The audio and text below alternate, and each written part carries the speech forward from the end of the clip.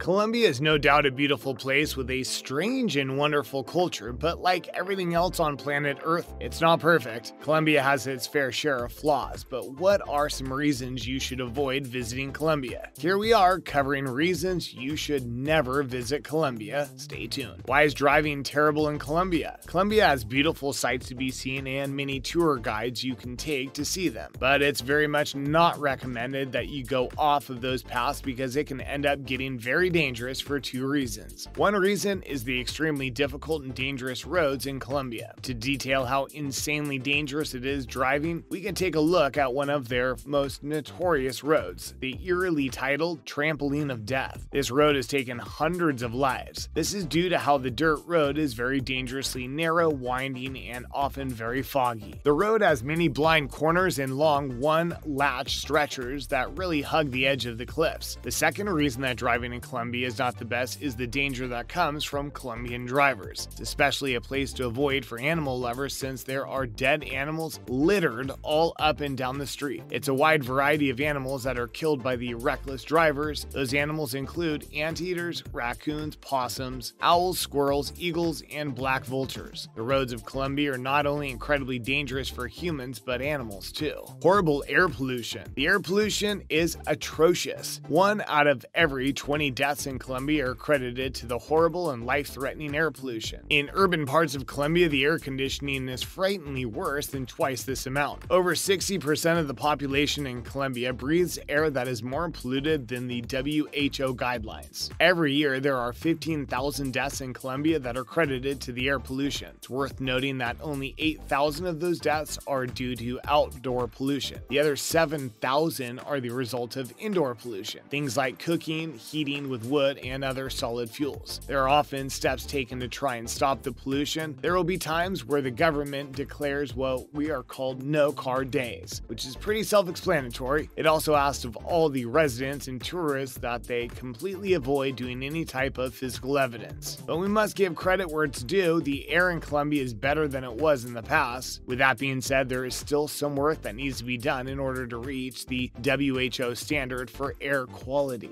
The difficult way money works. One of the things that makes Colombia a hard place to survive is the rather difficult way that they work their money. While not confusing to the residents of Colombia, it's hard to understand to a visiting tourist trying to quickly purchase something at a store. For Americans, one singular dollar is, well, a dollar. But down there in Colombia, it takes 20.68 pesos. While in America, there are bills of 1, 5, 10, 20, 50, and 100. In Colombia, the bills are of 1,000, 2,000, 5,000, 10,000, 20,000, 50,000, and 100,000. The coins are different as well. Instead of the cheapest coin being simply 1 cent, as it is with the penny in America, the cheapest coin you can find there is for $50, which sounds like a lot, but we must keep in mind that a simple bottle of water costs 2,000 COP. So it would take you 40 of those $50 coins to simply get water. Most banks in Colombia actually don't even exchange money. For that, you'll have to go to what are called money exchanges that are all over the major cities. The constant hustling. In every single part of the world, there are people who are trying to make money. Some go to work, have no choice but to ask for money, and some try to sell their talent and or product. It's not rare to walk through the streets of New York City and get stopped by somebody offering a product that they've either made or are selling for much cheaper than the market value or trick they do or a talent that they've mastered. You're not obligated to pay them, but it's implied. This is the same thing that happens in Colombia, but rather than a random person coming up to you as you walk down the streets, it's a random person coming up to you in a place where you're trying to have a good time out of the town. People in Colombia will come up to you in Colombia and try to interest you in many different products, ranging from gum, candy, or even movies. This doesn't sound too bad. It's just people trying to make a living, but it's when you're trying to eat a meal that they're starting to try to make sales that people tend to get upset. What is crime like in Colombia? The crime in Colombia is one reason people heavily question taking a trip out to the country. Thanks to the lack of prominent government figures, the rivers of Colombia run red with crimes. One of the many things that plague the country is the war that takes place on multiple fronts. Unfortunately for the people of Colombia, it's not rare for a civilian to be caught up in the heat of the moment. As a matter of fact, civilians are oftentimes deliberately targeted simply for for collaborating. The people behind these slayings, as blamed by human rights advocates, are paramilitaries. Aside from the slaying of innocent civilians, there are also many cases of disappearances, forced discipline, torture. While these are the works of paramilitaries, there's also the havoc that's wreaked by members of rebel groups. These rebel groups are behind assassinations, extortion, and kidnapping. In a study conducted by Colombia's National Center for Historical Memory in 2013, there were 228